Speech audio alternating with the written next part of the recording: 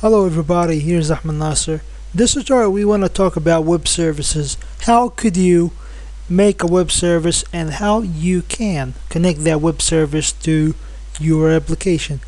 So the first step I need you to do is just going to new project.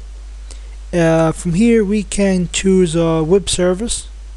So if you come here and say web service, okay, web service, let me search for it. Web service. So here we can see a web ASP.NET web application, web service application. So I just want to choose ASP.NET web service application, and I'll just name the service. I'm just gonna name the service to be web service. So let's say Ahmad service. Okay. After that we click OK.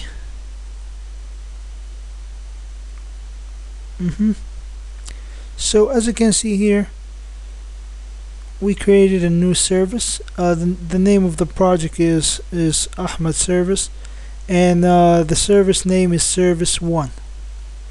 Okay, so we have a service.ASMX. So this is the name of the service. So double click on this. In this service we can see the class here. So we got a web service. We got the classes. We using our system the web services, and we got a namespace, and we have the namespace here with all the services. Okay, so this is the default namespace. As you can see here, we got the WSI profile. So these are the default value, and we got a default method which is hello world. Okay, this is a default method. So if we try come up to the top here, and I just want to launch the application. Okay, so let me just run the app. Okay, here we launch the browser. We're going to the server, the IIS server. Okay, everything's fine. So here we started the server. Okay, so we got a web server here running. So I prefer to turn the web server off. Okay. Okay, as you can see here, we run the ASMX file, and we got the service number 1, and here we got the method inside the remote method hello world. So if you click on the hello world and you click invoke, you open a new page and say hello world, because we return hello world. Okay, nothing fancy here. So you can see all the stuff here, the sub, envelope, and all the stuff here. So in order to turn it off, you can come to you can for example, you see this line. You can let me just turn off the. Okay, so you can try run the service again. Okay, so as you can see here, we got all the stuff. You can invoke the method, nothing fancy. If you go to the corner of the screen, if I come here, I can see the IIS server. So if you open the IIS server in the browser and move to the top of the screen, you can see the web service that we have here. It's service 1. Okay, so you can see the code, but you cannot see the code on the server, but you can see the service. So here we got the service, and you can add the description to this method. It's hello world, so you can come to this one, to the web method here, and open a new bracket. Okay, you can open a new bracket and type a description. For example, you can put something like you can come here, open a bracket, and type description, and set the description to be equal to value. For example, hello world, something like that. Okay, so you can run this. Let's see what you got here. We got a description, a nice little description beneath the word here. So this is the way how you can add a description. Okay, let's add a new method and make a new class and play around. So if I come here to the main class here and try adding a new class, so I'll decide to create a new class, and this class will be, for example, employee. Okay, so we got a new class here. It's a class. So let me add some attributes like public, integer ID, and let me just put a set and get okay, properties, and here we put the name, public string name, set and get. Okay, we just need to set the ID and name. Fine. After that, we just move to the Solution Explorer. Just go to the web service, double click on that, move back to our main class here. Okay, namespace, the class is service1. So I want to add a new method, and this method is just gotta be will return a list of employees. So here just define a list, public list, and it's a list of employees. Okay, and just get just like that. Okay, open and close the bracket. We just want to return a list of employees. So here, up here, just define a list of employee. So list L equal to new list of employees, and here just want to type L dot add new employee, and ID is equal to, for example, 1. Wait a minute. And name is equal to, okay, this is the first employee. Let's add many employees, 4 employees. Say this is 1, 2, 3, 4, and also increment the ID 2, 3, 4, and we just gonna return the list of employees. Okay, so if you try run this method, just before we run this, let me add a description. So we add a web method, and inside the web method we add a description. So this is get employees method. Okay, try to run this method, run this service. Okay, as you can see here, we got the description, get the employees, and we got the method. So if you try click on the method and try click invoke, a new window will pop up, and you can see we got all the employees with all their data. So we got 1, 2, 3, 4, the last one. Okay, this is a good way. Okay, so if you try view the source, it's an XML file, and as you can see here, we got an employee, and the employee has an ID, and an employee has a name, and we got a list of employees 1 2 and the last one here.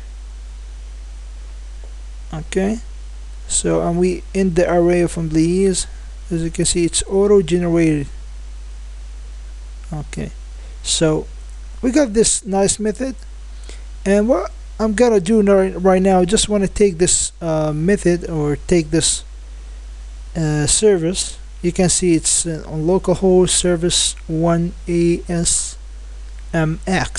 So I just want to copy this link. Suppose this is any website, like if you want to go to a specific website, like want to go, for example, to YouTube, and you want to get this from YouTube. So you just copy this, and I just want to create a new project, other project. So let me go to new project and ASP.NET Web App. Choose a name choose a name for the application. So ASP.NET Application Web Service. Where's the date today? Okay.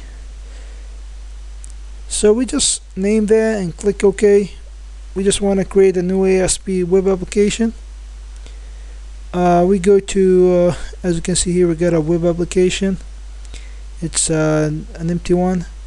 We go to the design. As you can see, it's empty, nothing there. So what I'm gonna do right now is just going to references. You can see here, we can see add web references, add service references. I just want to add a web reference. So from that window, you can see we got a URL browser here. So you just can click on that, put the service name, copy it from the URL, and type it here. So say navigate to web URL, we need to start that web service. So I just close that. So let me just go back. So if I go to here, just try and run it. This is my service. Okay, just try and yes. So we back to our service here. We run it on the server. We run this method in the server. Okay, we copy this link, and we move back to the other project, this one, and in the add references window, we just paste the service. So here you can see the services. We got two methods, hello world and get employees. Okay, here you can name the web reference name. So I just want to type the service. Let me just dot service, for example. Add reference. So directly when you add the reference, you can see it here. If you go web application, so your web application, we got a properties. We add this to the properties, and also we can see here we get web services is added automatically to the references, and we got additional stuff, which is the web services or web references. And here we got the name space, or the name for our service. The reference name is Ahmad.A.Naser, so we can use this all the time.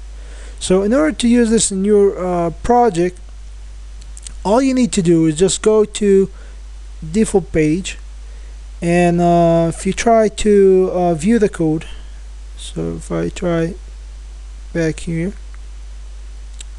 view code, I need to use this inside my project. So I just come here and say using, I just type the service name. Okay, I just type the service name. The service name that I got is web service, and we need to add a reference here. We added already a web reference, so we need to use this service. Okay, so in order to use this service, you need to add this to your class, to your C# code here. So I'm just gonna import that. So let's add the web service using what is the namespace. Okay, this is our namespace. Okay, Ahmad.Service. So this is our service. Okay, this is the namespace of our service. After doing this, we can use the service. You can use it easily. So how could you use that? So back to the design mode. I just want to drag and drop any value. Let's assume it's a grid view. So if I come to data grid view or grid view, where's the grid view? Okay, if I just drag it and drop it in the form, and just back to the code and say data grid view. Okay, we got the grid view, the data source. I just want to give the data source from the service. So how could you do that? First thing, you need to define a service. So we just define a service. The name of the service, service 1. I just else equal new service. Yeah. Okay, we just created a new service. And after you created a new service, all you need to do is just getting the method from that service and put that into the source. So we need to put this as the get employees. We get automatically get employees async. If you want to put this to other thread, you can do that. So I just want to stick with the normal and get employees, and I just get all the employees and put that to the data source. After that, I just need to bind. So if I come here and say grid view the data bind, just like that. Okay, make sure that all the servers are running. So if I come to the my service and try, okay, it's running, it's in debugging mode, and here I got the service. So I go to the next form. Okay, this the next form, and try to run the app. So everything should work correctly. Let me just run it.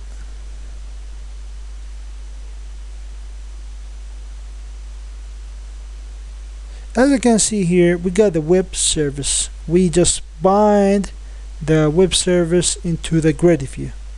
So as you can see, this is a quick example on how you can use web services. You just add a web reference to your project and add the URL reference and the namespace of the XML file, and you just get that into your grid view, into your form, into your desktop application. So if you want to view a source, it's normal. It's normal HTML. You didn't deal with XML here. It just abided data into your form. So anyway, guys, I hope you enjoyed this tutorial. This is very, very important, and you gotta use this a lot in the web development. Again, guys, I just appreciate you watching. Don't forget to subscribe. Stereo 007. Here's Ahmad.Naser from Stereo 007 again. Please don't forget to subscribe the channel, and see you in the next video. Thank you.